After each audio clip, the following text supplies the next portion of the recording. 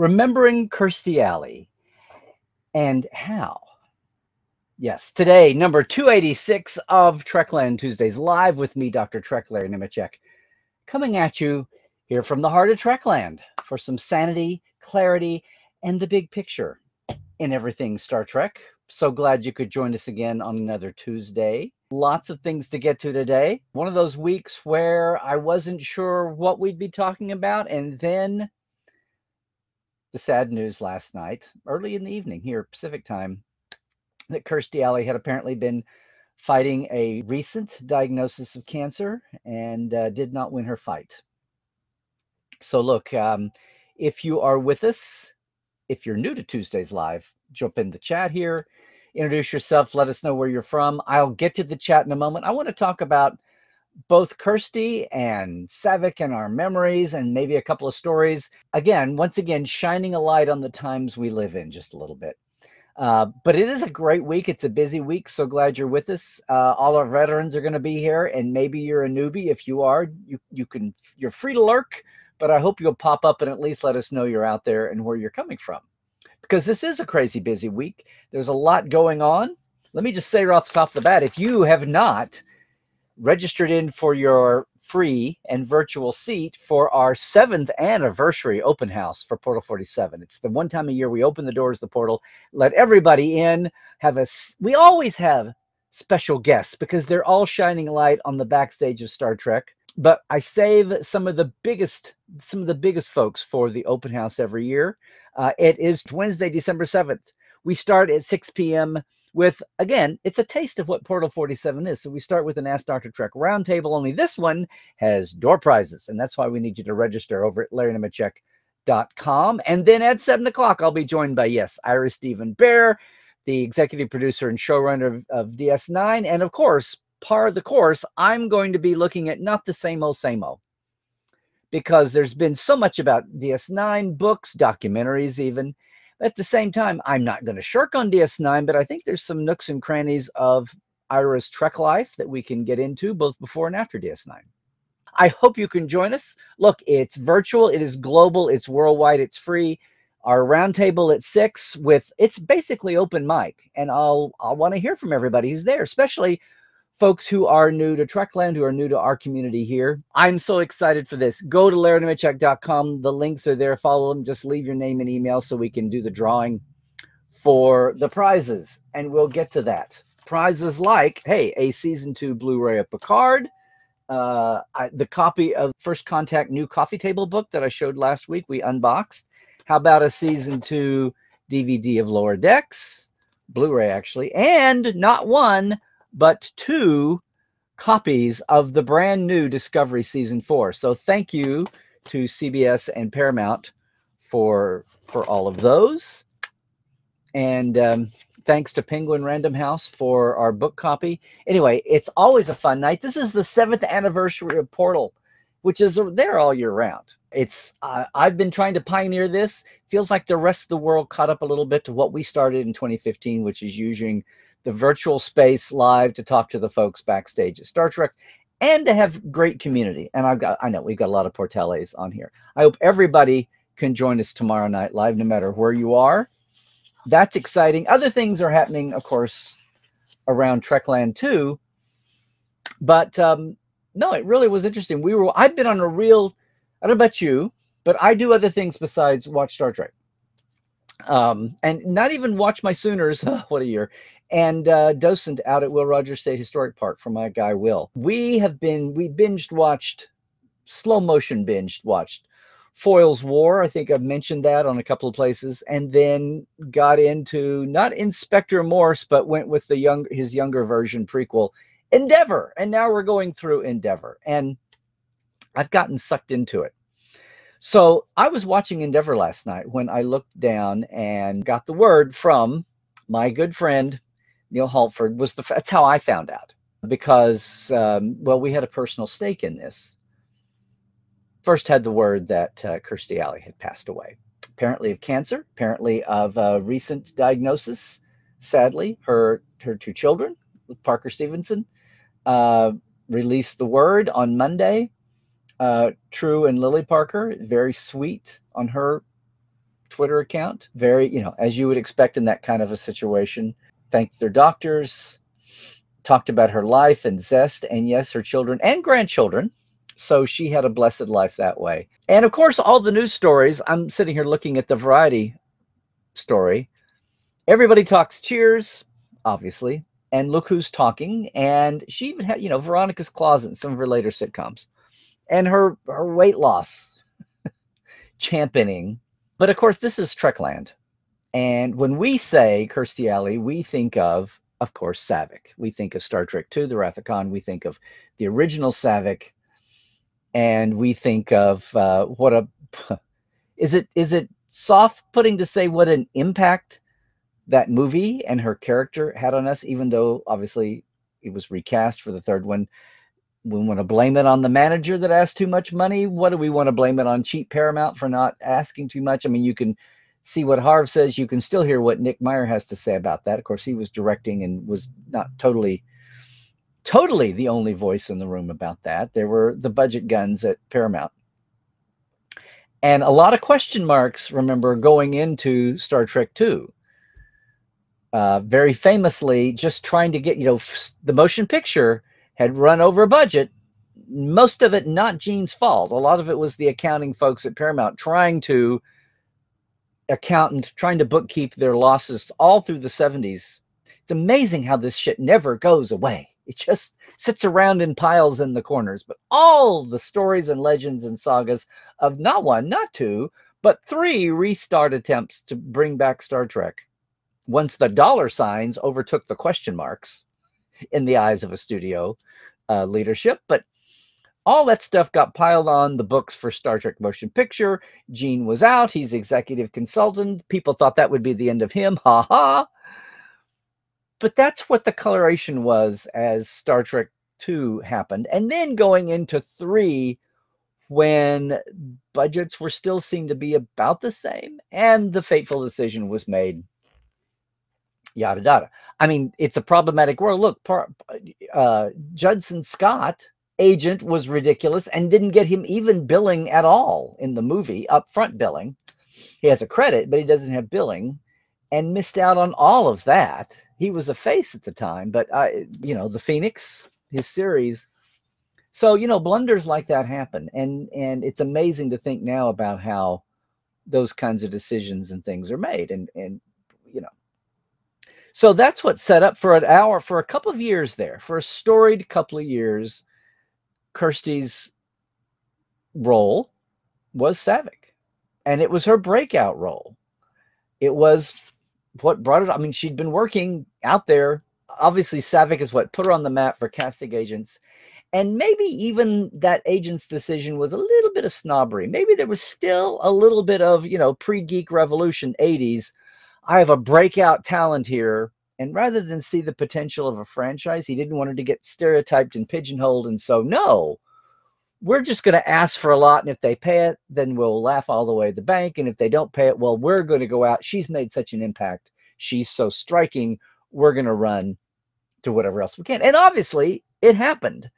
She replaced Shelley Long. She didn't replace her. She was a totally different character. But that slot in the show on Cheers is what launched her. Yeah, she had the movie career with Look Who's Talking and Travolta. And then she's off and running with a career. And then after that, she's doing the sitcom. She's working. The variety show, we think about this, but she really did always work all the way through. It's amazing how people have been reacting on Twitter. Some of the folks that worked with her, obviously. And I know Robin Curtis, love her to pieces. It's one of those things, it's almost like the 2 Darrens and Samantha, It's like, it's like Roseanne. It's something with every show when someone is replaced, although this was a movie. So you don't have 2652 Hike. You don't have all those episodes of one character and then all those episodes with the other actor in that character. Here we've got 2 hours, 20 minutes, basically. So love Robin to death, but there's just a certain impetus to, you remember your first fondly. And I think that's where a lot of people, and a lot of people will say they prefer Robin's Saavik. And a lot of people were charmed by Kirstie and Savick, but they didn't ever quite see that being a Romulan. And yes, I know the backstory was supposed to be she was supposed to be a Vulcan-Romulan hybrid. That was the original intention. That's what they cast. That's what they filmed with. That's what she cries at the funeral. That's why she does some not quite emotional, as emotional as Spock would be, even in the 80s. And that's why that was all retconned out. And by the time of the Star Trek III script, Robin could famously talk about all Leonard could tell her to do was be drier, be drier, be drier. And the fans are left wondering what happened. Well, that's the real world book. Maybe you say Savick was a little bit of a shock after her ordeal, and that's just her emotion. We have shouty Spock early. We can have smiley Savick. We can have flirty Savick before she straightened up and flied right. And then, of course, by the time of 1992 and Kirstie's career is sky high, Nick wanting her to come back and be Savick for Star Trek VI, they didn't even consider Robin, rightly or wrongly. That's Hollywood, folks. And Kirstie and her agent saying, we don't want to go backwards 10 years. You know, looking at that as a sign of going backwards, not realizing what pop culture and the attitudes that actors and agents and writers and directors, for that matter, the attitude they have about cinematic universes now. All those Marvel actors do their Marvel bit, and then they go off and they make little movies. They go off and make Knives Out. That was all before. She didn't come back to be Savick again. Savick, you know, turned into Kim Cattrall's, totally putting the stamp on a completely different character. Gene Roddenberry in his dying months, or Gene or Leonard or Richard Arnold, not wanting Savick's character to be a betrayal anyway. So the way Valkyries turned out to be. So that is what that is. But that was a factor in the recipe of 6, reaching out to her and being turned down, and then not going with Robin, not even going with Savick, and having this. That's part of the lore of Star Trek VI. But it's part of also Kirstie's life. And again, it's the 80s and the 90s. And our movie series was all about people who had played a character already. And the movies were the icing on the cake. Whether you're talking about the original series cast or the Next Gen cast. And any people that were their guest stars were either folks who were on their way up in these movies, or actors who had, Dame Judith Anderson, anyone? Actors who had made it and they had no ego to bruise. They had nothing to fear. It was either a great gotcha moment, or it was, it was another plum. It was another cherry on top of their career. They had nothing to fear by being typecast in a big budget role. They weren't in that pivot jump off time. So that's really the state of the Star Trek movies then. That's not been the case with the Kelvins under the JJ era. And that's one thing you can say if you think about who's been the lead guest stars in those movies. But that was the world that Kirstie faced. But it's also a sign of where her career was then. And then, the world moved on, and there was no need for Savick's. I don't know. That's a question. Has Lord Dex even approached? Had they thought about even having a Savick one way or the other? Did they not want to choose between Robin and Kirstie? I don't know. Something tells me that Mike would have found a way to go meta and make a joke out of the whole 2 casting. The way we do with everything on Lower Decks. It's safe to say, though, that after her 2 years as Savick, whether it was her own instinct or her agent's instinct, her management, whoever was running her life that way, not to be involved with Star Trek, famously. After her years of excitement and being there, she was steered away from Star Trek. Not even, as we know now, convention appearances. It took a lifetime to go by. What, 45 years? 44 years? It took all that time to run by before she made, and of course, it was the 2016 Vegas convention, the 50th anniversary, 50 Fever, and among those caught up in it were Whoopi, and who had never had a Star Trek convention appearance, and Kirstie.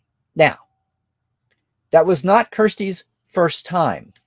Famously, as I did in my posts, Kirstie got swept up in the net and was at the Ultimate Fantasy 2 weeks after it opened in the Ultimate Fantasy in Houston, 2 weeks after Star Trek II opened nationally, obviously.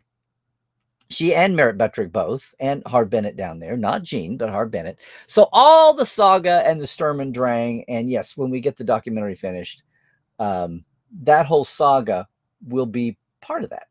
Now look, Kirstie was 31 or so, born in 51. This is 82. She's 30, 31-ish when the movie's filming and when it's opening, and her career has broken wide open, and she's enjoying every second of that. She not only was at Ultimate Fantasy, though, / Houston Con 82. There was a Bay Area convention she was at. Laura Banks has told me about being buds with Kirstie. I'm sure it'll be in Laura's upcoming book about her Star Trek interactions and her life in Hollywood, and talk about life on the name a letter list. That'll be a good read, too. A lot of good books coming up this way. Some insider, not so much insider tell-all, but just inside, oh my gosh, this is amazing books. And like Andrea Kindred's, Andy Richardson, Andrea Kindred's book, Code Switch, and her Star Trek years. No, Kirstie really enjoyed those couple of years. She did 1 or 2 or 3 cons. And if you were lucky enough to be at one of those conventions, you, like me, could have her autograph on a Star Trek picture from back in the day. There was no merchandise. I have a black and white cast picture. I should have got it. Cast picture with her autograph. I had the picture at the moment she signed it, and the line with Merritt and with Laura and and with Carrie O'Quinn from Starlog. The underlings. The other insight I have on Kirstie, because the bottom line is we never got an interview together. This is one of my regrets. This is why my friend Neil, who was my DP, was the one who sent me the signal, got me the word.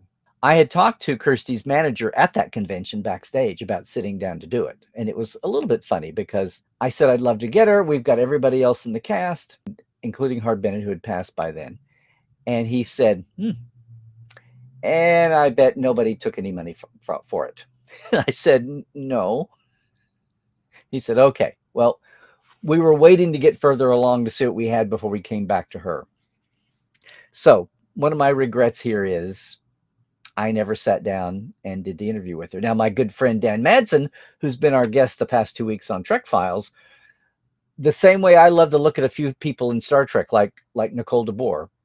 The first interview they did as in Star Trek was with me there. The first interview Kirstie ever did for Star Trek was with Dan for the then Star Trek II movie fan club newsletter. And we're searching for that right now. I know we reprinted it in our 150th issue. But Dan was the first one to interview Kirstie in those heady days. And it may have even been on the lot. I have to get the story. Actually, it's in these last 2 editions of the Trek Files episodes. The one that just came out today. And last week as well. That's one of the stories that pops up. So you want to catch that, of course. No, here's the thing. One of the earliest thoughts I had about Kirstie, insights into her I had, was in the day. Never met her face to face. I never met her. I'm sure I met her in autograph line in 82 in Houston. But the insight I have of her is when I was in grad school at the University of Kansas for 2 years. And the first year was the fall of 82, which is why I'm an extra for 5 seconds in one frame of the day after, which Nick Meyer turned to after he wrapped up the Wrath of Khan. Can you imagine going from the Wrath of Khan to the day after the apocalyptic end of the world? I mean, there's lots out there. It's available now. Talk about a cultural landmark, both for the world and for the people of Lawrence, Kansas, University of Kansas hometown, which is where it was filmed. And not that Kirstie had anything to do with the day after, but that was very much in the air that fall. And it just so happens that one of my fellow grad students was a high school speech and theater teacher from Wichita. His name was Tom. And in one of the sit around the green room lounge bits between classes, and I was figuring out what the hell I was trying to do with my life, I'm going to go teach, get a doctorate and teach college. The subject came up because the Wrath of Khan had just come out that summer. And sitting around, it turned out that he knew Kirstie. He had had her in class in high school as a teacher. And he was talking about how her dad owned lumber yards, was a big lumberyard home center owner around Wichita. And how there had been, there were conventions around Wichita.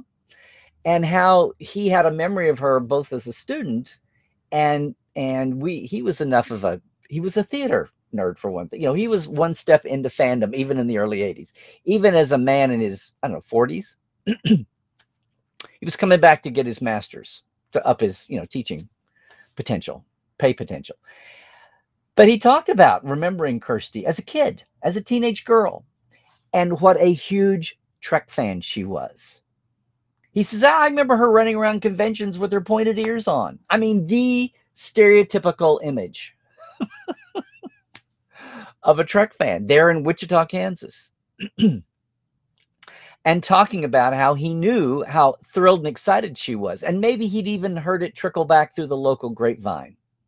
Wichita's not a small town, but still, if you know where to go hang out in those lumber yards, you might have picked up on it. But the stories you hear from Leonard Nimoy and Nick Meyer about her nailing her audition and blowing them away. She had practiced. She didn't just practice her Vulcan eyebrow raise to audition. She had done it as a kid. We now know it was such a shock. Kirstie was really the first generation of fan to get professionally into Trek. She was ahead of the Michael Dorns and ahead of, Star Trek had to be around long enough to raise a generation to become actors, writers, directors, creatives, artists, etc., visual effects, all the way down the line. All the folks we know who were secret fanboys and fangirls who got the keys to the car, to the Star Trek car, and done, from Ron Moore all the way to Mike McMahon, Terry Matalas, and many in between. Aaron Walke, Begeman Brothers, all of that. Kirstie was really like kind of the first one of that young crop to come into it and show us the power of that. Yeah, she didn't rehearse her Vulcan eyebrow raise for audition. She did it already because she was a kid. She was a fan. So I will always thank Tom for that little moment of insight because it colored everything else, including the soap opera about not having her recast in 3. What a journey for a kid from Kansas to wind up in LA and that heart, in the world of the 80s. And know that your hardcore moment, something you loved as a kid and you got to do right off the bat, and it makes you famous, then you're almost like pulled away from it. I'm sure advised against it. And then maybe you're happy with it or you're not happy with it, but you go along with it because you're young and you're starting your career and you're doing what the experts are telling you. Just like we hear from writers and Virginia Madsen. Her agent said she was crazy for doing that Voyager episode. What are you doing? You're a movie star. Why are you doing this? She says, because it's Star Trek and I want to do it. Why? You hear that story occasionally over and over again, especially for the TV. The movies are one thing. The TV series, my God, are another for careers. And again, all in the era before we had cinematic TV, streaming, big cinema, the walls are coming down, all the boxes are coming. We are in a new era, but let's go back to the 80s and 90s. And that strikes me. It also is what I bear in mind in all the years as social media raged and Kirstie went very right-wing and upset a lot of people and supported Trump, supported a lot of not just Republican, but right-wing causes. And it disappointed a lot of people who still had memories of having their crush on Kirstie and Savick back in the day. And a lot of people were upset by that. They were disappointed. I mean, she's entitled to have her opinion, but she and a lot of other people are all sucked up on both sides, are sucked up into what social media has amplified. Things we might not have ever known otherwise. And people feel compelled to share Facebook or Twitter. So no, I wasn't happy. I was pulling for her, though, for her health. All the years she was in and out of the weight loss programs, and she had her own company for a while that was, all of that. We watch our favorites age. We're all aging, but we watch our favorites like that age, and sometimes we don't always get to write the script that we would have liked to write for them. But I will say, I'm hoping this is a global phenomenon. I know it's not, but I'd like to think that somewhere there's hope. You will notice, if you go back and look at her Twitter feed the last year or two or three, she had decidedly cooled off on her political output. She had totally got back into happiness and positivity and cute kittens and grandkids and pets. And, for a long ways back, a lot of the acidity of her, say, Twitter feed had evaporated. And whether that was totally conscious decision for persona, or that was just her own life mellowing out. She's not on the treadmill of having to be perfect and worry about her appearance and worrying about her career moves. And I mean, she's got grandkids, for God's sake. She's a grandma. And the fact that it was only 6 years ago, that's what I say when you sit back and you look at the paths that actors and other celebrities and public folks take. I remember there was a time there right after Next Generation when Sir Patrick Stewart was not thrilled to be totally linked in. He was, it's a dance you do with yourself. How much do I want to do of this or not? You see it to some extent with a lot of actors and actresses. And eventually, when the years go by, it just takes some time to have the big picture, to have the perspective that you go, I need to do a lot of things with my life, and I have done them, but it's folly to run away with the thing that I may be the most famous for. After what's going to be on my tombstone long after I'm dead and gone. Well, in Kirstie's case, is going to be Cheers, and it's apparently going to be Veronica's Closet. Oh, Look Who's Talking. I mean, she did win an Emmy for Cheers, a lot of nominations.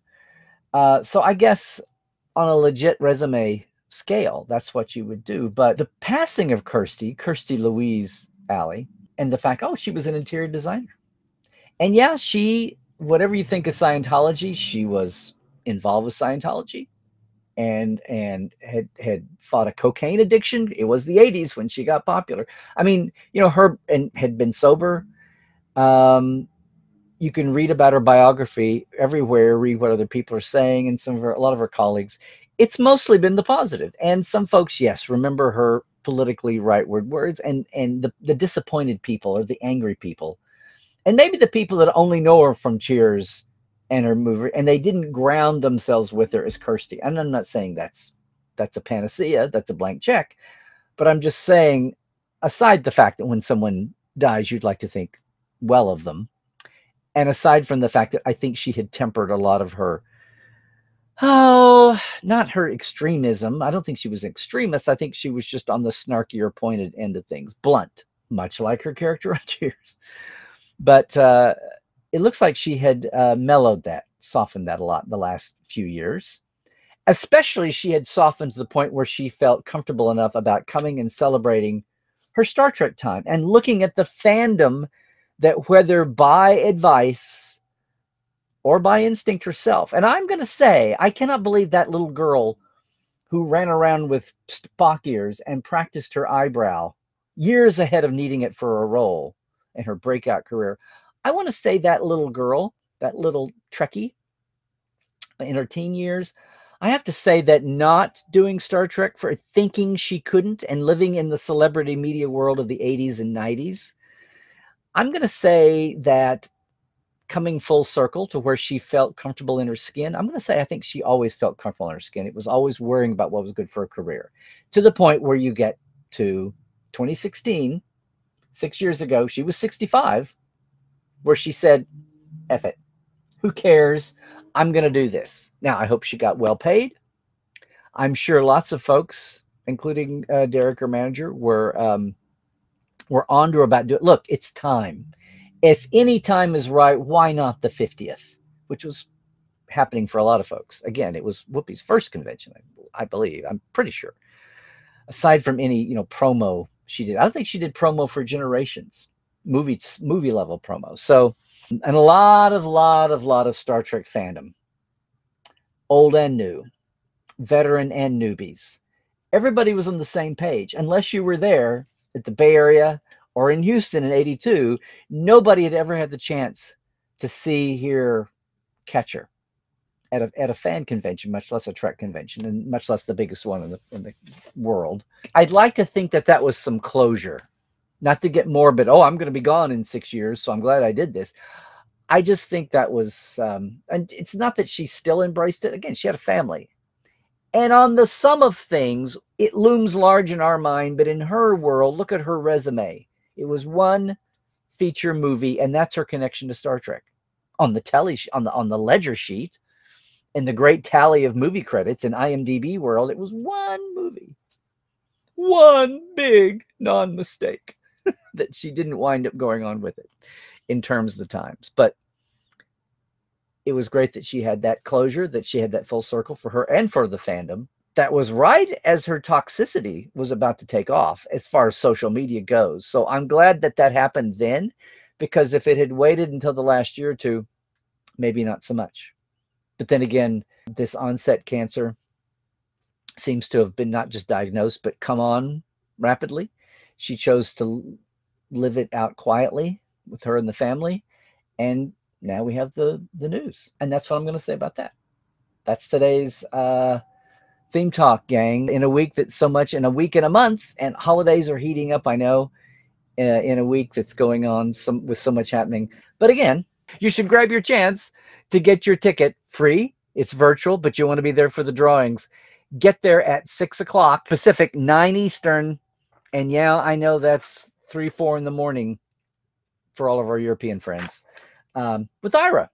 Roundtable first, drawings, and then Ira at 7. It's our 7th anniversary open house for Portal 47. I can't believe we've been 7, now going into our 8th year with Portal. For all the Star Trek fans who have no idea how much Star Trek they still have no idea about. Thanks to all the backstage folks and creatives that we pull in, and my archives, and yeah, our great community of Portales that we've got going. And it's the one time we open it up for everybody. So once a year, come on with an awesome guest. Also to say, while you're on my page, LarryNemecek.com, to find your click in to save your free ticket and get the info back about where to go. And don't forget, submitting questions in advance so you avoid during the show rush, okay? Just a reminder that next July, for 10 days, Los Angeles and San Francisco, Terrace at Geek Nation Tours and I are having, first time in 6 years, speaking of 2016, the West Coast Away mission, which will have more celebrities involved. That's just 4 of them. We're going to have some more coming up. That's in July. And then also, if you're in town for the cruise or not, before or after, we've got a 1-day special Trekland Treks. I call it the LA Away Days. 4 of the biggest sites we can go to in a day. If you're in town, be on the cruise, and you spent some extra days to putter around LA because you're from the rest of the country, and the cruise is leaving from LA this year. So check that out. It's all there on my homepage. You can head off to the links. So much happening. But as always, I want to thank our Patreons again, our TTL Club, Diana Hopkins, Lawrence Todd, Keith Rombach, Nathaniel Robinson, Robin Wilson, Anne-Marie Siegel, Justin Portieth, Andrew Dezemski, Pranakasha Productions, Gay Cleveland Lundstrom, and Glinda Bruton. And yes, our live wires, Halbert Gunn Johnson, Robert McLean, Alan Howensi, J.R. Poole, Byron Bailey, Dave Gregory, and Casey Shafsky. We just started a new month, but Patreon is a way to support creatives, project by project or month to month even. If you want to help me, $5, $10, simple. It's easy. Patreon.com/Trekland Live is where to find me. You might find somebody else you want to help and support. I do appreciate it. We're about to make another step forward, as it's been in the, we keep debating exactly how this is going to look, but some add-ons are coming. Don't want to blow it up too big, but we're going to evolve a little bit in the new year. And I want to thank all of our Patrons for helping that, and welcome anybody else aboard. Just like I welcome you to check out this week's Trek Files from Roddenberry Podcasts. I mentioned earlier, Dan Madsen's back with us, looking at the early days of not just what became the official club magazine and communicator magazine, RIP as of 2005. And me getting to edit it for the last 7 years before we went into license weirdness and buyouts and all of that. But also just the relationship between studio and the media, Star Trek and the media, and especially the official studio-born media, and the constraints we had to deal with when the independents, who weren't official, got to run scat-free. And the one time he blanked that. He beat the game when he was first at it. Yeah, the Trek Files, podcast.roddenberry.com for all the great Roddenberry podcasts. Speaking of which, I want to do a shout out to Mission Log, John and Norm last night. Thank you for mentioning the open house this week. Also, T. Rick Jones at Daily Star Trek News did us a very nice story this week. If you're on their newsletter and getting their daily deep dive, narrow dive, whatever you got time for in the day, thanks to a lot of the folks who have been helping get the word out. Thanks to Ryan and Melissa and Anne-Marie and everybody at, well, I say the Seventh Rule, but Star Trek and Chill Friday night had me on, and I got to mention open house too. So trying to get the word out there. If you know anybody, please send them over. You see the social media flying by. Please direct them over. We can take people up until I probably won't have to fix up the drawing machinery, but I'm gonna, up until 3 and 4 in the afternoon Pacific. It's easy to get over and get filled in. I'll be checking to see who the late arrivals are. I have to cut it off at some point, but be excited for that. It's one chance per person. So entering 5 times for your seat, since it's virtual, I know you're not buying 5 seats since you're at home, but it's not 5 chances at the drawings. But hopefully, hopefully we'll have a lot of folks. We'll have enough giveaways before and after Ira. We'll have a little after show after Ira leaves us, unless Ira just hangs on and gives us 2 hours like Mac McMahon did last year. That was insane. Again, you don't want to miss it. And you don't want to miss me anywhere if you can. It's Larry Nemecek on Twitter and now Mastodon. I'm getting in over there. Larry Nemecek's Trekland on YouTube, as you know. Please like and subscribe if you haven't already. Same thing for Instagram and, of course, good old Facebook. Portal47.net is where you can read about Portal 47. That's what the open house is all about. Let the world see how it works and share it once a year. Appreciate you going over and doing that. And, if you're watching us later on YouTube, you missed all this liveliness. Please leave a comment below, though. Even so, it's not live. These things will be around for a while. And maybe you can join us live sometime. Meanwhile, after all that, I'm just going to say, everybody, stay healthy, please. We don't want a tripdemic. Is that what I'm hearing? Take care of yourselves out there. Get the shots you need, from whether it's COVID or the flu or whatever. It's going to be a rough year after 2 years of everybody masking. We're seeing numbers go up. And the flu is not fun. Even though it's just the flu, it still takes you out of things. And you don't want to miss the holiday times. We want you to be safe and have a great 2023. So please do all the things. And while you're at it, I say stay woke. What I mean is check your sources. Keep your eyes open to new ideas. Just make sure the ideas are legit. And Trek well.